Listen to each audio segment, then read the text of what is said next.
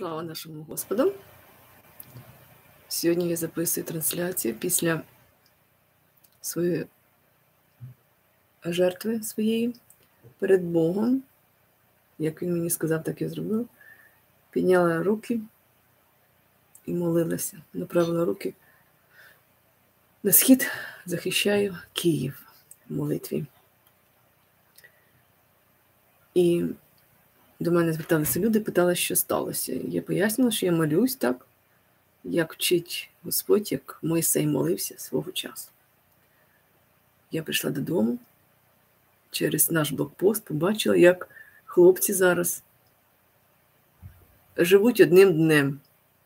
Бо в них на блокпосту написано: слава Богу, за те, що мої очі побачили новий ранок.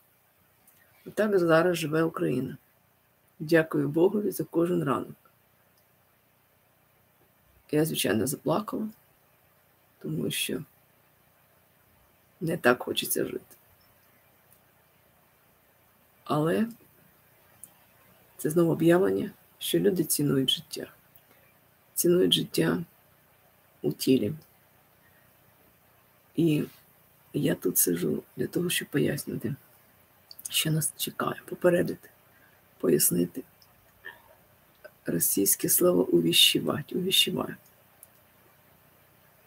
Я прийшла додому, зразу сіла до прямої трансляції, і мені Бог відкриває Ісаю, 36-37 розділ. Тут розповідається про те, як 14-го року, до речі, як співпадає, перекликається. У нас теж був 14-й рік, початок війни. І тут пишеться, що 14-го року царя Єзикія. Бог же говорить через слова, через числа. І, значить, виходить, що цар сирійський прийшов Санхерів, його ім'я, та й захопив укріплені місця в Юдині. І послав сирійського чахника цього свого з Лахішу до Єрусалиму. І він став на водоводі горішнього ставу.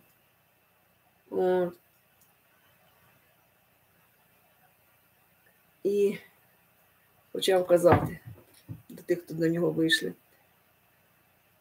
Начальник палати, там писар, так далі. Скажіть Єзикії. Отак сказав великий цар асирійський, що це за надія, на яку ти надієшся. Мається на увазі Господь Бог. Тобто вони людей, які звеличують Бога, принизили, сказали, на кого ти надієшся. І тут такий 12-й вірш, і сказав великий чашник, чи пан мій послав мене говорити ці слова до твого пана та до тебе, хіба не до цих людей, що сидять на мурі, щоб із вами їсти свій кал та пити свою сечу. Тобто погроза була до того, що люди будуть в облозі і не зможуть нічого їсти і не будуть що пити. Це зараз така ситуація у нас в країні, деякі міста в облозі, закінчується їжа, і це тільки 16 днів війни. Я благословляю Україну, щоб плани диявола, бо диявол в устах таких злих людей не були виконані. І що робить Господь? Він відповідає на молитву Єзикії. І сталося, як почув це цар Єзикій, йому доповіли про це, то роздер свої шати та накрився веретою і пішов до Господнього дому. Ми звертаємося до Бога. Бачите, Бог живе на рукотворних храмах. Я ходжу, просто молюся по землі. Люди бачать, як я ходжу. Я жертвую, вдягаю такі, купила дешевий такий, в тому році Бог дав. Куртка така, знаєте, невзрачна, така старомодна, видно, що вона старомодна. І Бог мені дає вже другий рік її так надягають, це біля хати, потім я так ходжу, і люди на мене дивляться, дивуються моєму одягу. Так ходять пророки в ретищах. Як Бог каже, так і роблю. І сказали вони до нього: Так сказав Єзикія, цей день – це день горя і картання та наруги, бо підійшли діти аж до виходу утроби, та немає сили породити. Да, стан речей такий. Бог говорить через слово. Я тут 10-й місяць кажу, що не буде народжуватися, що у душу Бога пораховані. От я казала про Авраам, да, в мене остання трансляція. Аврааму Бог сказав, що в тебе буде людей, як піску морського, але навіть пісок морський можна порахувати, розумієте? Нащадків стільки буде. Тобто все одно все пораховане, немає безкінечності. І тому мені Господь зараз дає основу, таке слово, незважаючи на те, що війна, яка почалася через 9 місяців, як я почала говорити. Розумієте? Тобто я надіюся, що буде якась істина проповідана, буде щось зрозуміле, люди зрозуміють, що їх чекає, бо треба перевлаштовувати свою економіку і так далі, зв'язки з такими подіями. Але нічого в мене не виходить, я не доходять мої слова, не звертаються до мене, не питають навіть якихось зустрічних питань не задають. Розумієте? Тобто просто я 9 місяців не маю зворотнього зв'язку з людьми, ніхто не розуміє мене. І сьогодні я знову, в 16-й день війни, я отримую таке слово. Цар пішов до вогонь, мабуть, пророкував, він сказав. Бо підійшли діти аж до виходу утроби, та немає сили породити. Розумієте, про що говорить Бог? День картання і народу. У нас війна.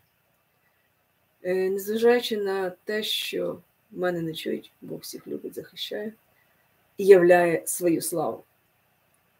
Люди в Україні плачуть, і маючи отаку віру, коли вони пишуть на великому плакаті, на своїх, мабуть, не на одному блокпосту, що слава Богу за той ранок, що побачив наші очі, то ця нація сильна. Тому що це таке, знаєте, переконання, що душу за свободу покладу. І скільки у нас міці через таку віру. І, звичайно, я кажу, що завдячуючи тому, що наша країна без ядерної зброї, Бог захищає нас вдвічі. І що далі відбувається? Об'явлення, я вам кажу, я кожен раз кажу об'явлення, що світ перевернеться, світ закінчує своє життя. Горе тим, хто мають в утробі, і ті, хто годують немовлят. І бачите, яка біда. Бог направляє, він навіть трагедія, що Бог, звичайно, не хоче цього, але переполох і пологовий будинок отримує таку втрату. І що я хочу сказати, Бог показує це так жорстко, але вибачте Бога. Я говорила 9 місяців, я не знайшла підтримки, тому війна. І коли я написала відео, це кінець, якщо обратитесь по-русски, да, в мене було таке. В мене 2 людини відписалися саме після цього відео. Тобто несприймання інформації йде абсолютне. Тобто ніхто не може зрозуміти, що Бог ожорсточив серце Путіна, щоб інформація дійшла до людства. Мене не сприймають. Я не знаю, що там відбувається, але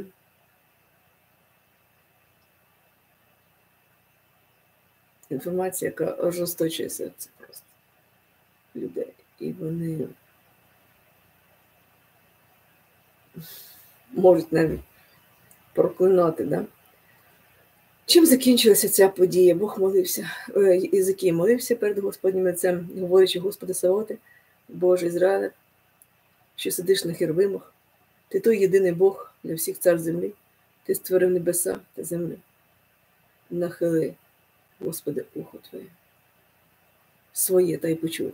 І Бог мені зараз показує, що треба говорити, що незважаючи на це, що йде війна в Україні, що Бог являє свою славу. Через великі втрати він хоче щось пояснити. Мене не сприймають. Війна закінчиться, але написано, це ще не кінець. Розумієте? Тобто війна – це ще не кінець. Ось кінець, про який я говорю. 10-й місяць і далі Бог явив славу, і тих, хто знущається з Бога, ті просто були знищені. Причому така кількість сирійського табору називається приблизно, яка стояла точно навколо України, 185 тисяч, так? 190 тисяч називали. І тут от 36-й вірш, 37 глави Ісаї називає саме 185 тисяч.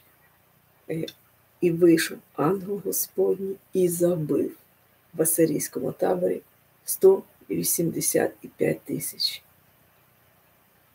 І повставали рано вранці, аж ось усі тіла мертві. Ось така є сила Божа. Я знайомлю її з вами. Я молилася сьогодні, знову підняла руки, вже казала.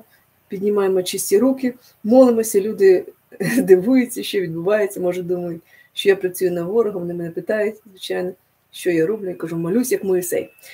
Да, ось така ситуація у нас з інформацією, тобто Бог дає слово, але він зараз рятує тих, хто більше любить Бога, да? Тих, хто виконує його волю. А хто виконує його волю? Той, хто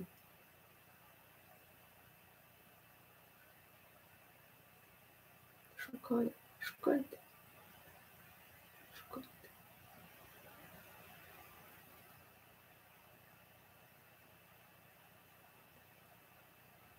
Істина. Істина в Слові Божому.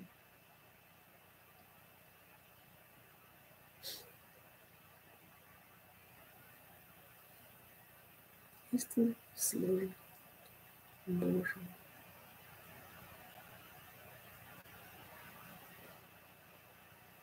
Благослови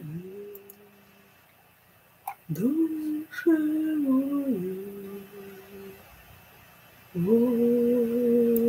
Господи,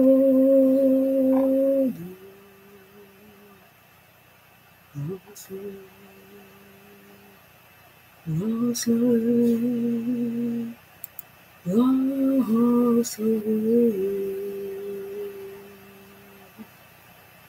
благослови,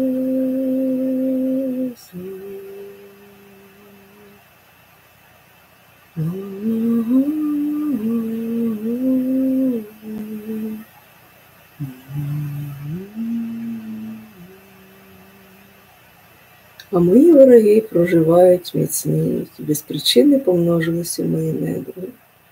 Ті ж, хто відплачує злом за добро, обчорнюють мене божину за добром. Не покинь мене, Господи Боже мій, не віддаляйся від мене. Поспіши мені на допомогу. Господи, Ти спасіння моє.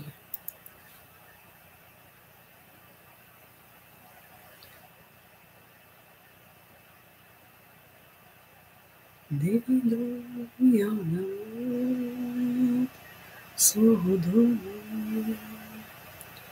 не зійду я на ложе постелі своєї, не дам сну своїм очам, дрімання повікам своїм, аж поки не знайду я для Господа місця перебування для сильного якого.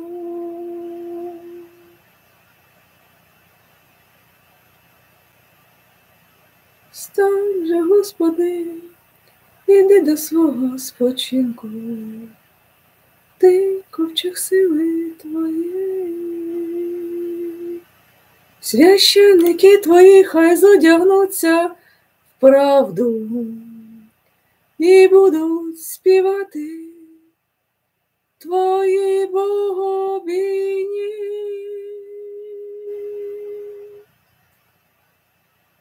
Бо вибрав Сіона Господь, уподобав його на оселю собі, то місце мого відпочинку на вічні віки. Пробуватиму тут, бо його уподобав, поживу його щедро, благословлю, і хлібом убогих його нагодую. Священників його зодягну у спасіння, а його богобійні співатимуть радісно.